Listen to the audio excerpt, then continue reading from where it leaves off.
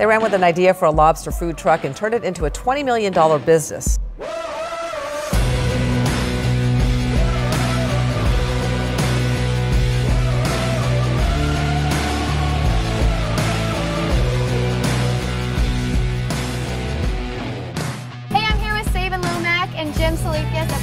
Maine Lobster. My next guests are taking the U.S. by storm. They have a really incredible story. These food trucks are really cornering the market. Sabin Lomack and Jim Salikas started Cousins Maine Lobster. We met up with the owners of Cousins Maine Lobster, who got a helping hand from the hit show Shark Tank. $55,000 for 15%. Barbara, welcome to the family. Thank you. Lobster straight from Maine. We are so excited.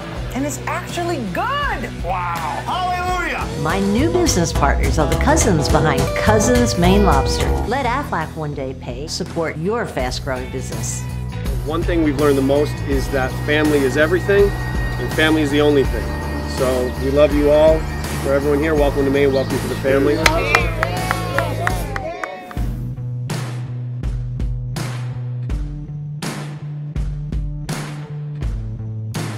I, Ethan K. Strimling, Mayor of the City of Portland and members of the City Council, and declare May 11th, 2017, Cousins Maine Lobster Day in the City of Portland.